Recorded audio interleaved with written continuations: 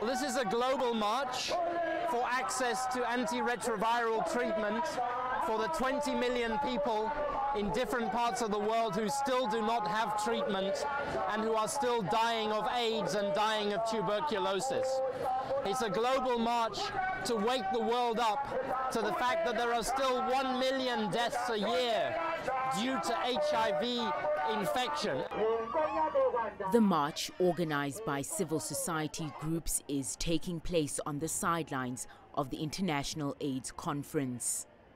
To end this epidemic, we must close the gaps that keep people from accessing services and living with dignity.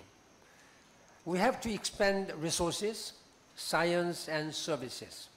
And we have to protect and promote the rights of people living with HIV, gay men and other men who have sex with men, transgender people, sex workers, and people who inject drugs, and prisoners. When we do this, we can end stigma and discrimination, prevent the spread of HIV, and save lives. South Africa has the largest HIV treatment program in the world, with 3.4 million people on antiretrovirals.